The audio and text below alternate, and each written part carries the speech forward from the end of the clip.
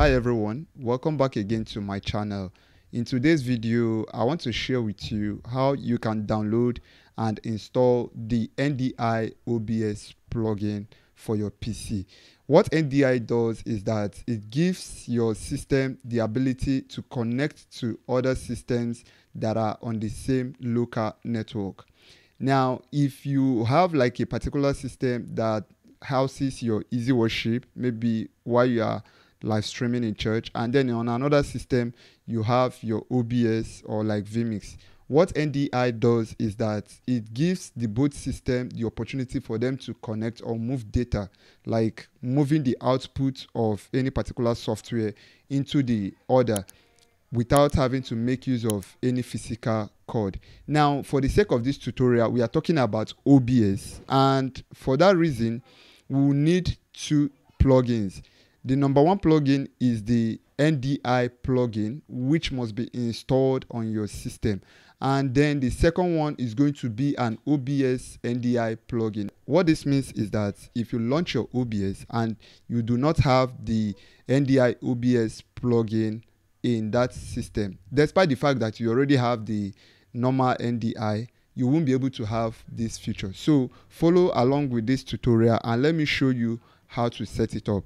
On your system, just come over and search for the OBS NDI plugin. And also take notes. I'm going to be saving a lot of time with this tutorial, so you don't have to bother much. What you just need to do, check the link in the description. I'm going to be leaving two links there.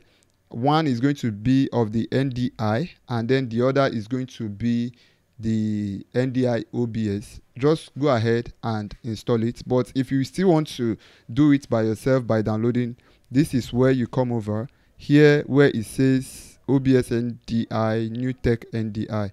So once you click on it, you will be met with this interface.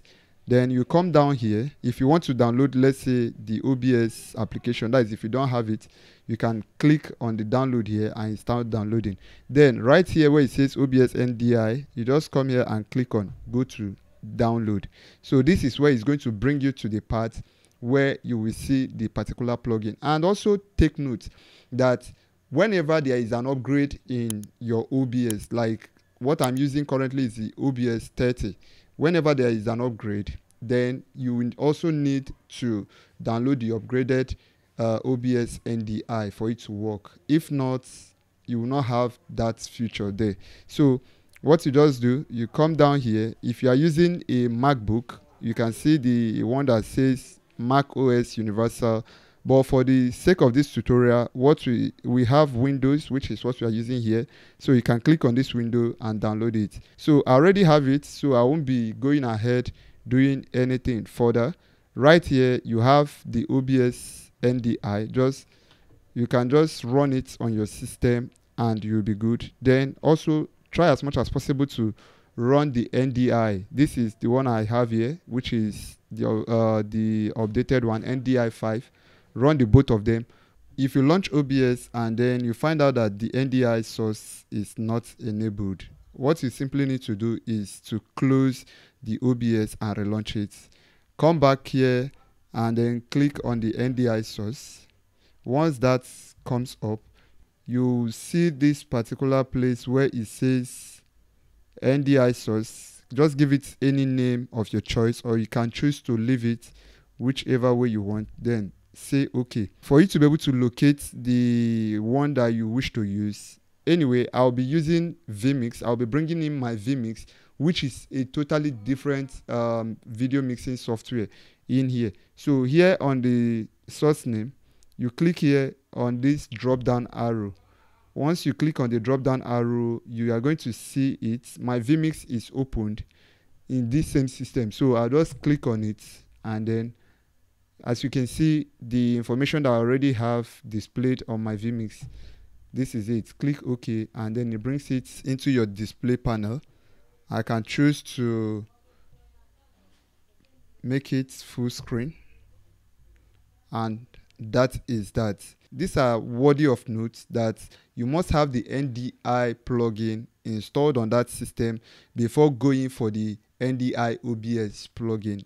if the both of them are not there, this feature will not work. And you must make sure that all the systems that you'll be connecting are all tied down to one network, and they must all have the NDI installed. If you don't have it installed on any of the system, you are not going to have this feature enabled for you. So that being said, that is where we'll come to the end of this video on how you can download and install the NDI OBS plugin for your PC. Please, if you found this video helpful, encourage us by smashing the subscribe button, like the video, drop your comment in the comment section, and if you also have any thoughts, opinion that you'd like to share or something you'd like me to help you out with, don't forget to use the comment section, and follow us across all our social media platforms for more content like this. Help share this video so that it can reach out to people that may find this video helpful. Till I see you again, do have a pleasant day.